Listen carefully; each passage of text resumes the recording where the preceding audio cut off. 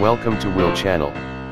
Some of Europe's most enticing cars don't ever make it to the United States, and the Audi RS4 Avant is likely to remain one of them. Due to Americans' aversion towards station wagons, Audi has decided not to send it here, although we get parts of it divided between the mechanically similar RS5 coupe and the 4-cylinder A4 Allroad, an A4 Avant that uses a raised suspension and plastic body cladding to cosplay as a crossover.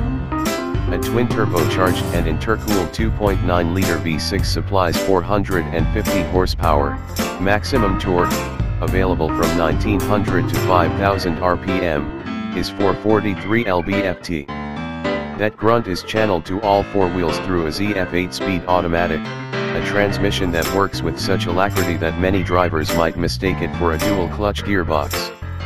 Audi says the sprint from 0 to 62 miles per hour takes a mere 4.1 seconds, which is almost as quick as the company's claim for the two-door RS5. EV6 never seems to run out of power, and acceleration is relentless well into the triple digits.